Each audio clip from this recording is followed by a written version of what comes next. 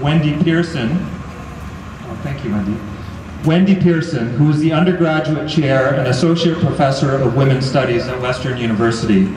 In addition to having an academic interest in John's films, Wendy and John have been colleagues and, more importantly, great friends for many years. Ladies and gentlemen, please welcome Wendy Pearson.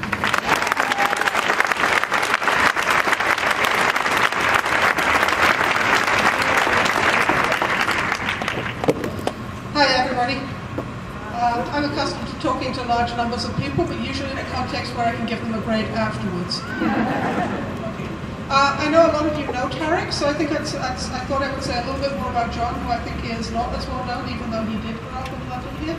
But he hasn't been in high school for quite a long time, so I'm not sure how many of you are as familiar with him as you are with Tarek.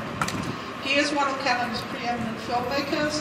He's worked in documentary film, he's done a little bit of television, and he's done a lot of experimental filmmaking, especially short films, but also feature films, and he's made some more conventional films as well.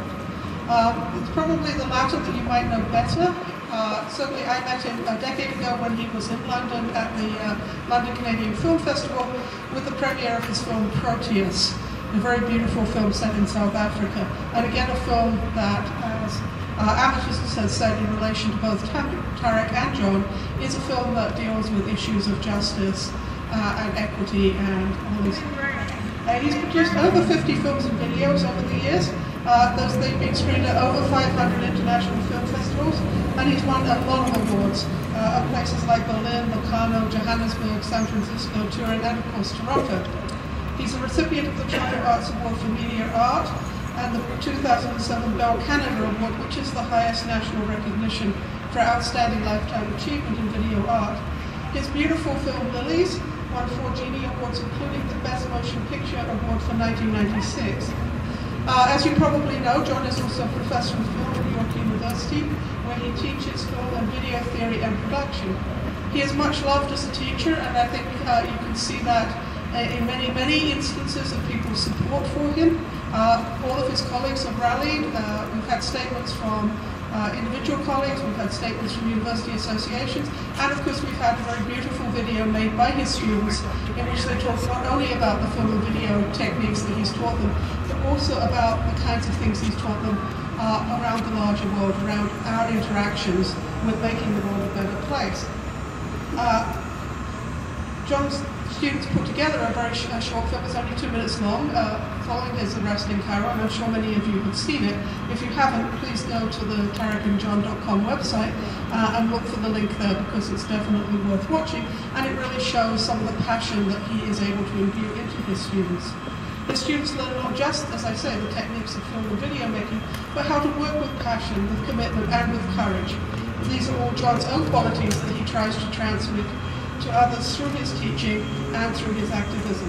His own passion and commitment for social justice and for making the world a better place shines through both in his films and in his teaching, whether it be formal or informal. When my own students decided in 2008 that they wanted to start a film festival at Western, John was one of the first people they thought about asking. He came that first year. They were interested in his work partly because I had been showing his films in class, and they were very interested in the fact that these films spoke to them in very different ways from the more conventional films they're used to watching in the cinema. But John's involvement in the festival was very typical of him. He was so generous with his time. He was so visibly pleased to be part of a student-led initiative. And at the same time, he was able to ask students to think both more critically and more creatively, to realize that, as his own students say in their video, the best way to say something may also be the funniest. And this is one of John's qualities that perhaps we don't actually get to see in the current circumstances, but John is a very funny man. He's very generous with his time, and he works very hard to make change, but he never fails to see the humor in the situation. He's had a dedication to issues of justice, equality, and change for a long time. They were demonstrated, for example, in his very first 2 films, both of which were documentaries. Poor Manzana was about the reconstruction in Nicaragua, and To Pick Is Not to Choose is a film about the conditions of farm workers here in Ontario that was made in the mid-80s, I think in 85. As I say, so you can see that he is someone who's been working very hard had social justice issues for a very long time and was very passionately committed to it. And of course we know that that is what led to his presence in Cairo at the time of his arrest with Tarek. His passion for creating a more humane and more equitable world was recognised within the film community in Canada in 2011 when he won the Alanis Abomsawin Award for commitment to community and resistance.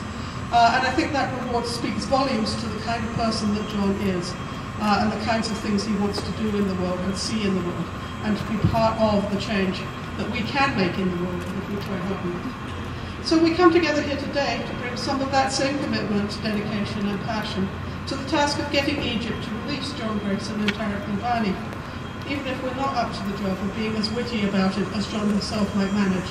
Thank you.